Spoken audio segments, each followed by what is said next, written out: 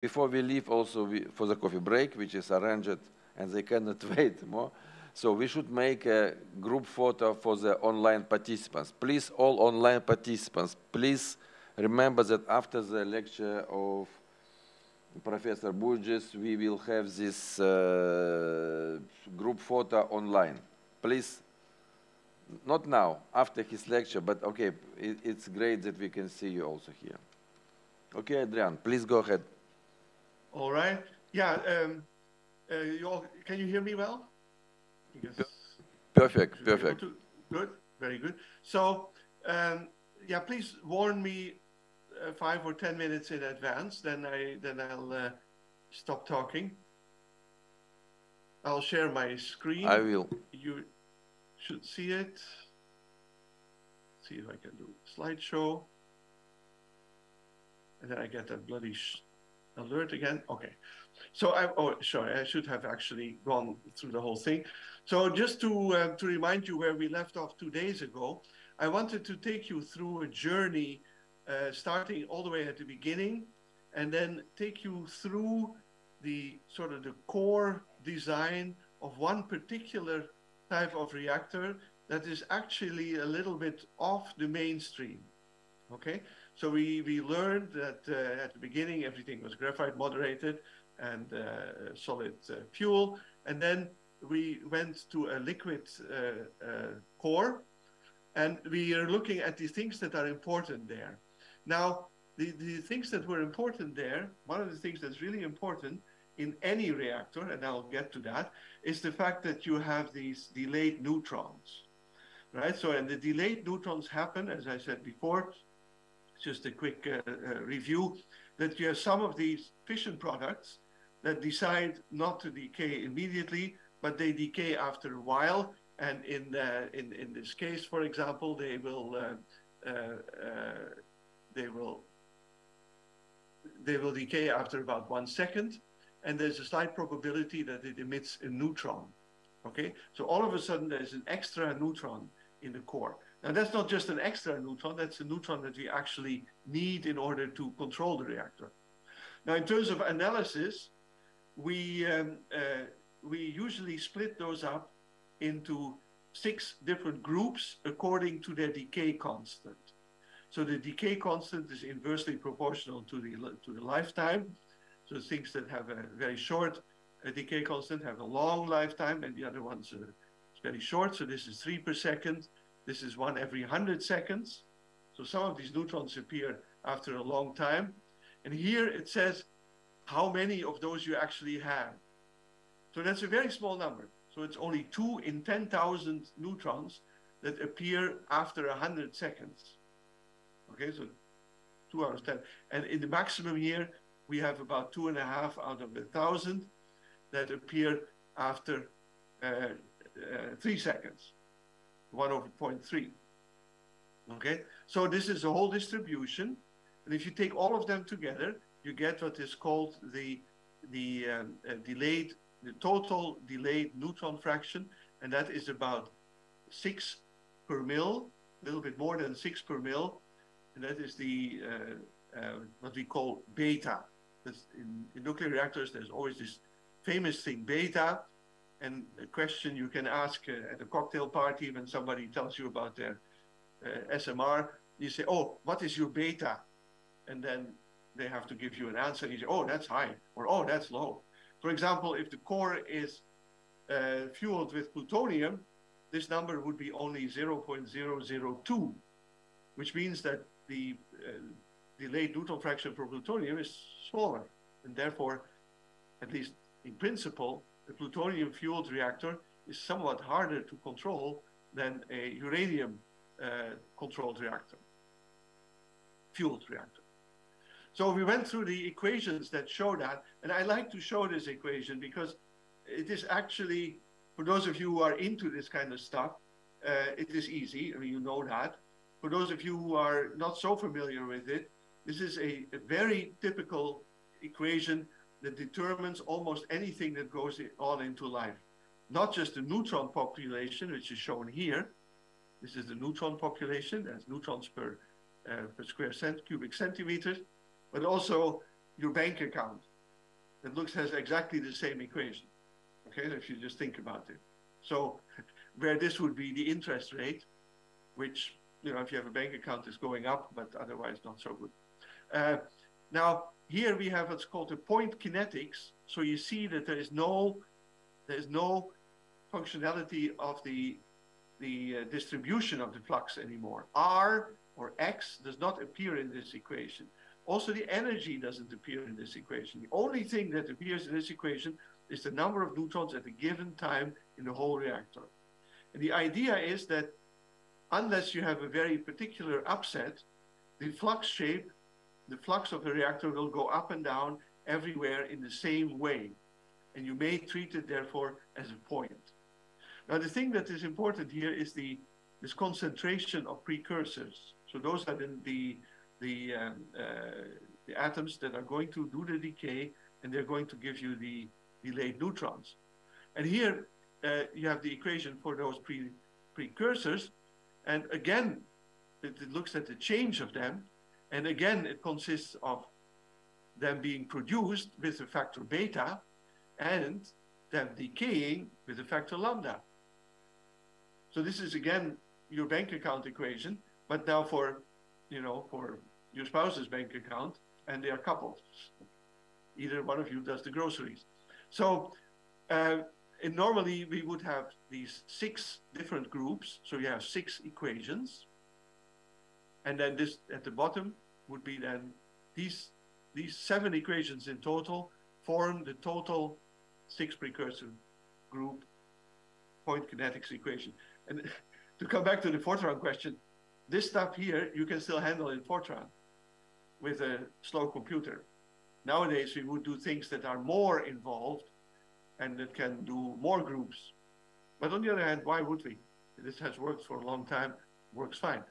And I already told you that with the delayed neutrons, any power insertion or any reactivity insertion, rho, funny way of writing rho, becomes much more benign over time than if there's no delayed neutrons. If it's no delayed neutrons, this is basically an exponential and everything goes to hell. But here, this gives you time to insert your control rods if you want to, or do other shut-off mechanisms.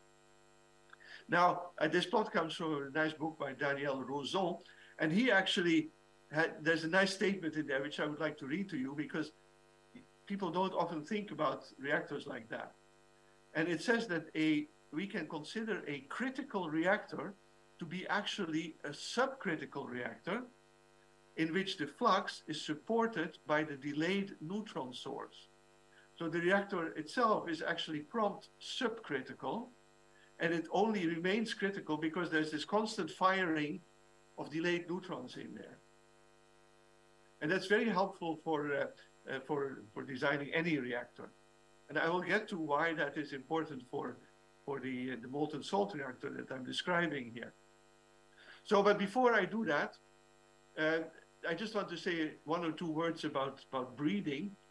I'm sure you have seen that before, and others have explained it to you too. But in many of these small modular reactor designs, there is thorium that's being added. And thorium has this thing that when it catches a neutron, it will turn into thorium-233, of course, which then after 20 minutes decays to protactinium. Now, the 20 minutes is basically instantaneous, you don't care. But then the protactinium takes 27 days to decay to uranium-233.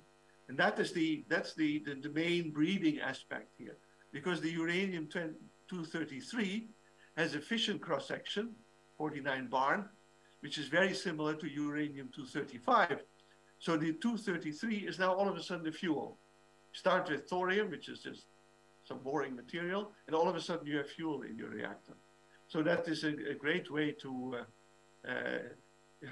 get more fuel. Now the only problem is that the protactinium that is sitting here is also happily absorbing neutrons, and then decays to 2 other states of protactinium. So it goes to 2 other states of protactinium, and then decays to uranium-234, which is not fissile.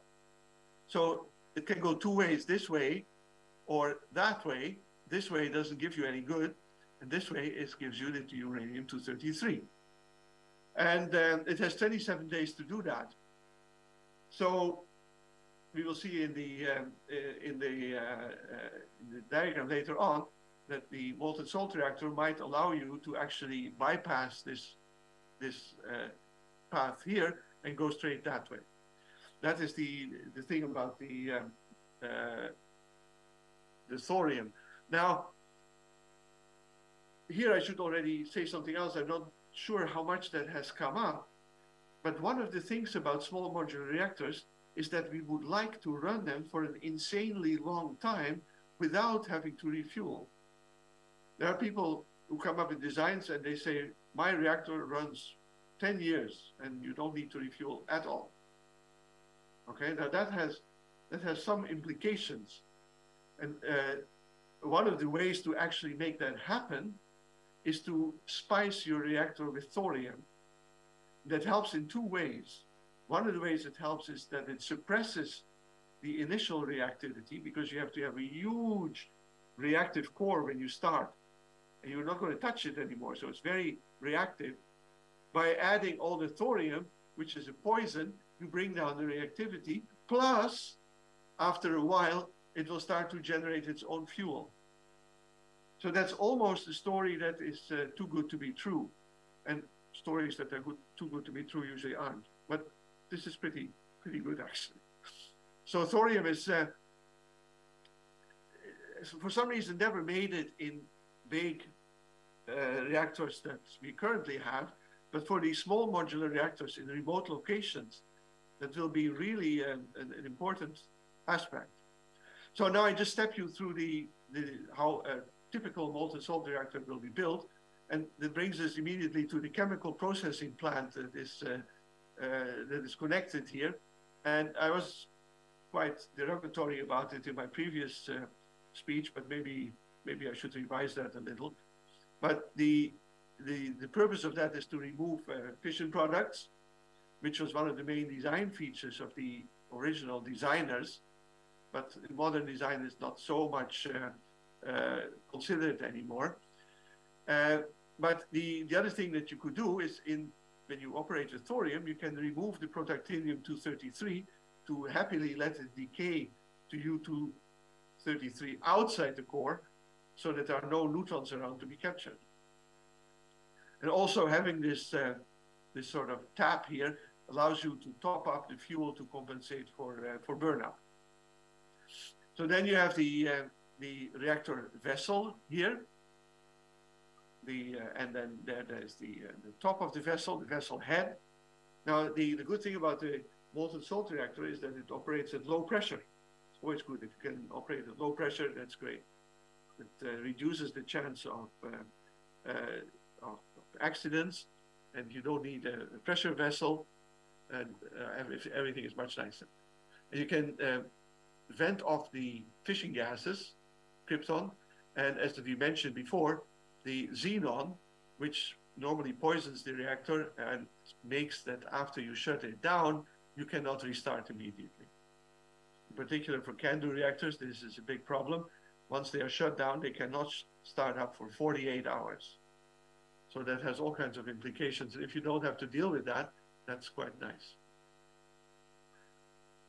We have already talked about the emergency dump tank and the freeze plug that's there. The temperature gets too hot until the fuel will be dumped into the tanks. Still need cooling from the decay heat, of course. And mostly people use a passive cooling system. And this is another thing that is good about small modular reactors. I don't know if that was highlighted before, but since they are small, the power is usually not that high, except of course the 300 megawatt ones. But the ones that we are all looking at are in the 10 megawatt range, 15 megawatt range. And there, the decay heat isn't actually all that much. So that's a good thing about that. So if you have somewhere in your local community one of these little things humming along and something happens, you don't have to really worry too much about the decay heat. A little bit, not too much. And of course, we mentioned last time that you have to worry about the flooding, because that may lead to criticality. There's a heat exchanger.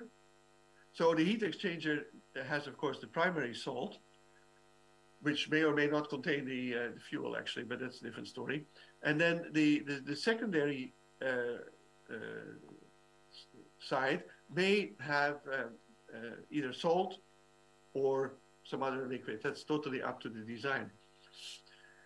Now, the only problem is that the primary circuit is partly outside of the core by definition. And that's, as I mentioned, good for letting the protactinium decay, in addition to having this chemical thing. But it has a big problem, and that's what we're going to get now. In order to look at that, we look at the ratio of the time in core over the time out of core for a given salt. Now, of course, that ratio is obviously equal to the ratio of the volumes. The volume inside the core over the volume outside the core. So the thing is now that if you have a small R, that means that you have a lot of volume outside the core. That's good for your protactinium decay, because that means that the fuel spends a lot of time outside the core. However, it is very bad for the delayed neutrons.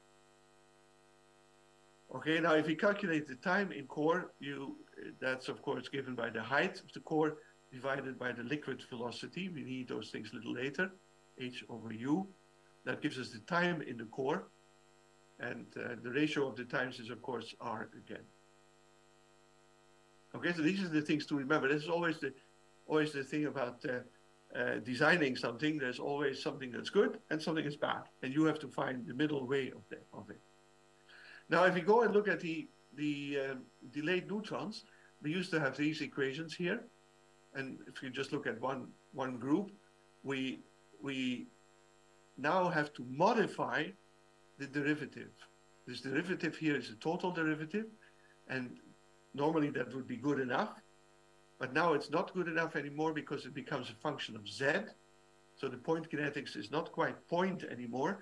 It now has a function along the z-axis, and you have to add this term here, which is sometimes called the convective term. This is just math.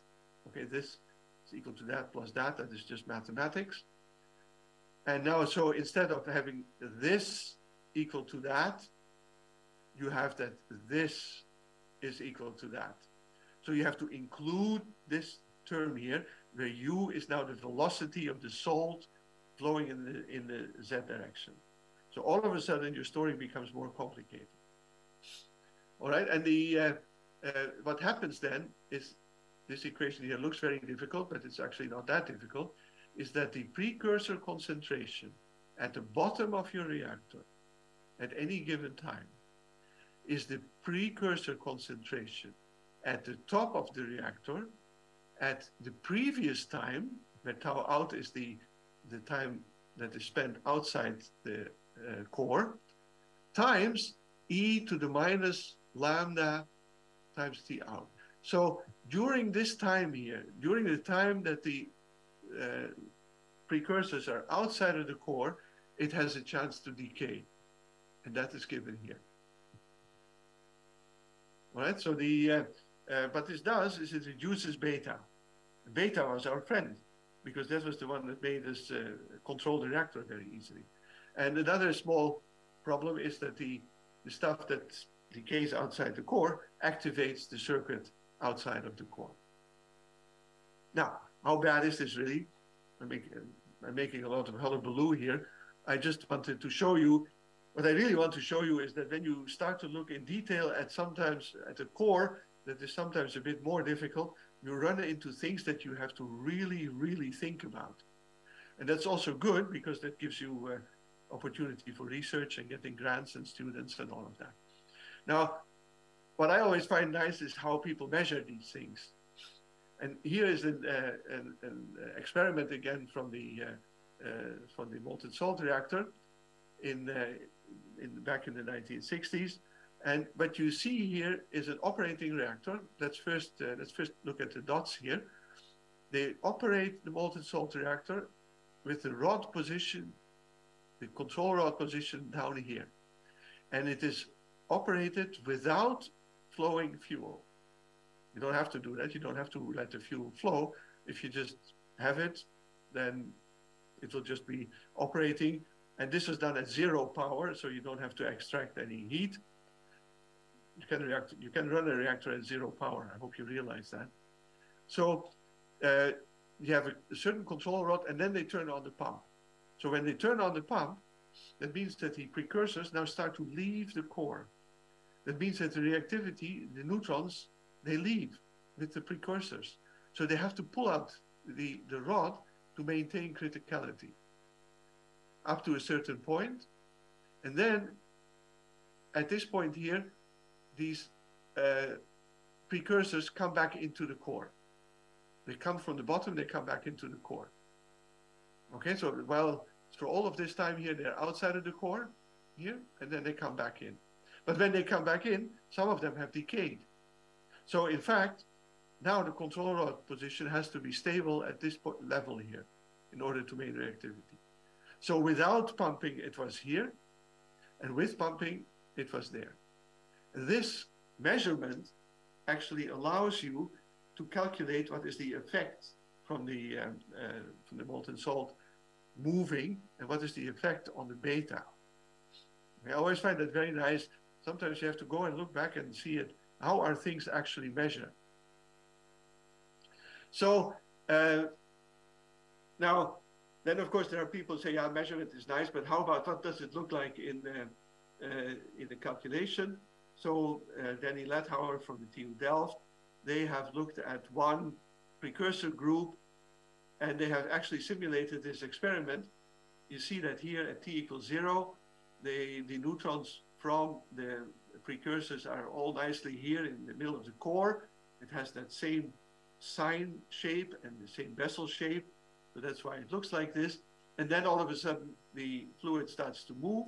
So if it is uniform motion, it just goes up like that, disappears out of the core. And then after 15 seconds, it's dark. No precursors anymore. And then it comes back in. This also gives you a little bit of an indication that if something like this happens and you're sitting at this point, all of a sudden you don't have delayed neutrons anymore, so everything you do acts on prompt neutrons, which is not so healthy. I find this a very nice picture because it really shows what's going on, and it shows the effect of the delayed neutrons. So one more thing before we show some more results. There is this thing about Doppler broadening. It was mentioned before that if you increase the temperature, the reactivity goes down, and that occurs mostly, not mostly actually, but it occurs most importantly in the fuel. And what happens is that a resonance in the neutron absorption, which at 0 Kelvin may have this shape, and that shape is determined by quantum mechanics. And we know some stuff about it, but we really cannot calculate where the resonances are. Just have to measure them. This is what it looks like. And then just the fact that at higher temperatures, the fuel atoms start to move a little bit, and therefore the energy, which is given down here, changes and assumes a wider distribution than if you have 0 Kelvin. Therefore, the resonance gets wider. Now, if the resonance gets wider, that leads to higher absorption. Now, this is a statement that people always make, but in reality, it's actually a bit more complicated. But I don't want to go into exactly the effect here.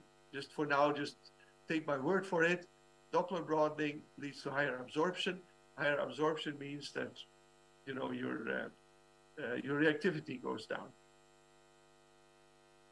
A typical plot is, of course, well known here, the U238. And here you have all these resonances. You have the big ones here. And then there's so many of them, eventually you can't separate them out anymore. And it just becomes one fuzzy line. But all of these are resonances, and all of these widen and absorb more neutrons while when it gets hot. And don't forget, neutrons start out here somewhere. They start their journey. And in order, at least in the thermal reactor, in order to get to where they do the fission, they have to move across all these resonances. All right? So a reactor is built to be able to do that, but then if it gets hot, it becomes harder, the reactor shuts down. So that brings us to the reactivity coefficient, which is always defined as the change in reactivity as the change over the change in the variable that you're looking at. Okay, which means that for example, for the temperature one, you would have milli-K per Kelvin. Remember that the rho is a number that has no dimension, it's just a number close to zero. In American designs, they express rho in terms of money, in terms of cents and dollars, but other people just use milli-K, which is just 0.001. Now, there's lots of these coefficients. There's the temperature coefficient, that's the most important one. And the fuel one is really important because that's the one that you immediately get when there is a reactivity insertion. The first thing that heats up is the fuel. So if the fuel has a good negative coefficient, you're good. Then the moderator is also important. The moderator has a different effect. It's not because of absorption, but mostly because of the expansion of the moderator that reduces the reactivity as well. You have the density, which they are related, okay, sometimes. Coolant, moderator, and of course the poison. If you add a certain amount of poison, it will give you a certain reactivity. And this gives you a feedback. So for the measurements of this MSRE, this is the one that I showed you already, the reactivity loss due to circulation of delayed neutron precursors. Right? And so what they calculated is 0.22. It's 200 milli-K. That is the loss due to the delayed neutron precursors. And the thing that gets me when I look at these numbers is that they calculated 0.222. I don't know how they calculated it with these very old Fortran computers that they had, probably Fortran 4, and the measured value is 0.212. Now, looking at the system that they have, this is very good for me.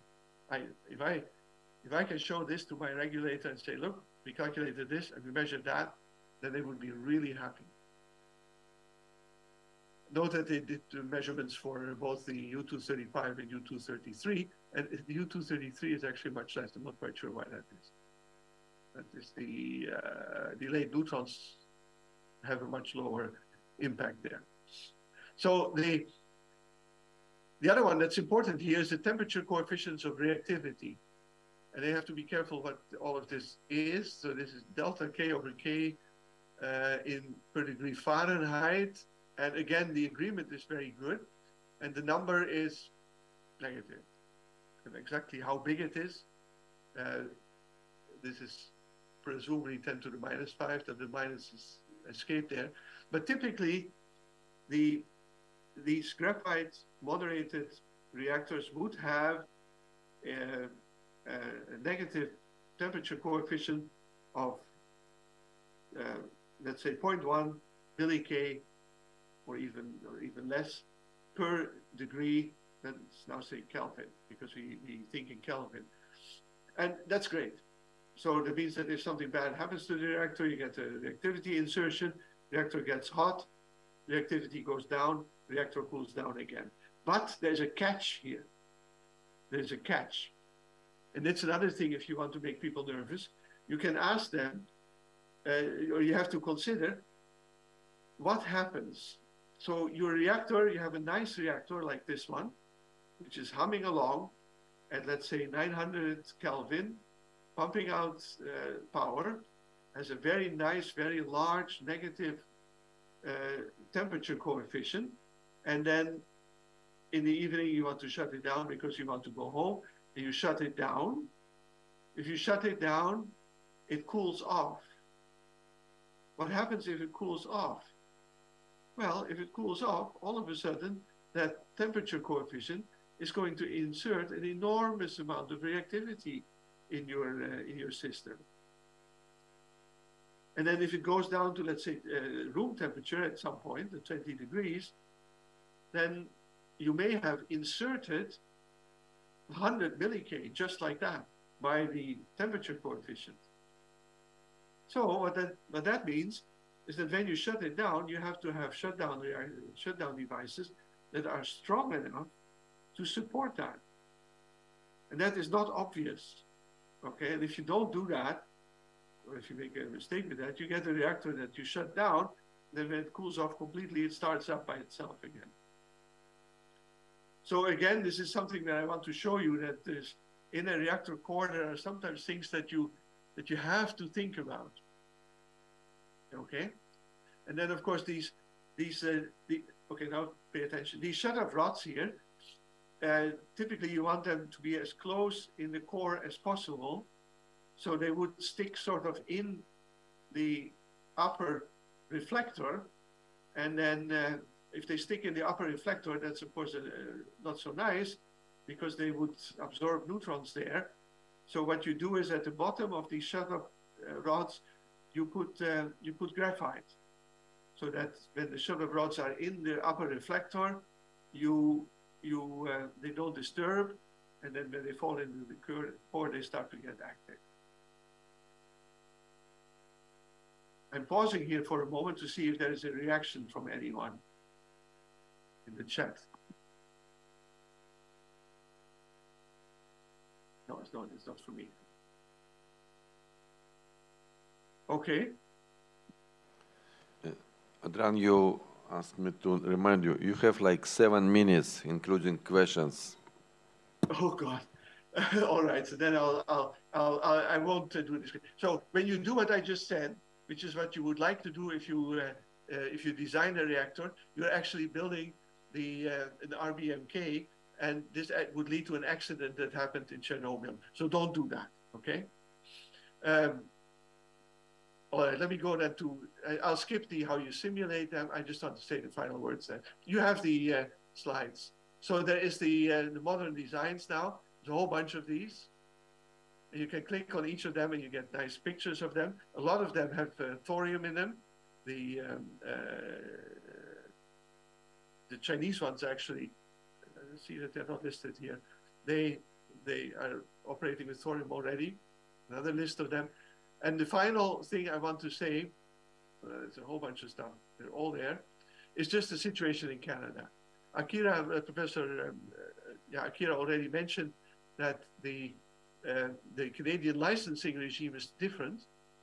In Canada, what we want to do, the regulator leaves it up to the vendor to decide, to convince them that the reactor is safe.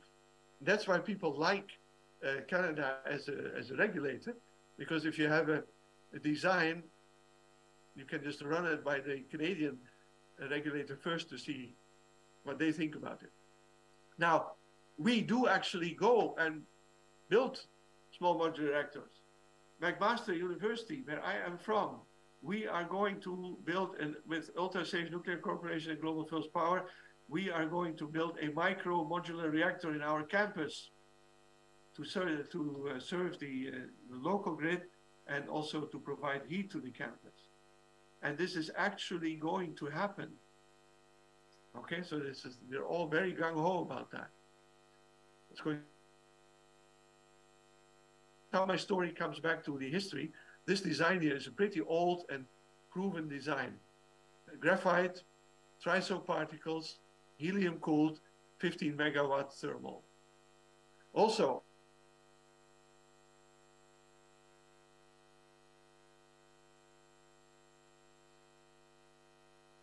we cannot hear, we lost your voice, Adriaan. Looks like you are muted.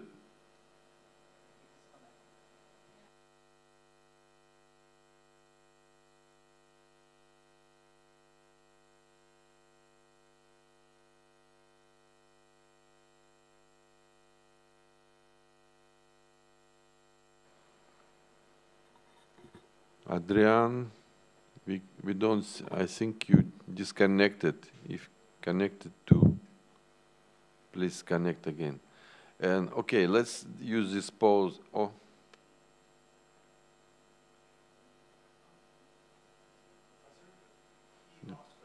Yeah, okay. Let's wait until he recovers, and use this opportunity to make a group photo online of online participants. So I will ask all online participants to switch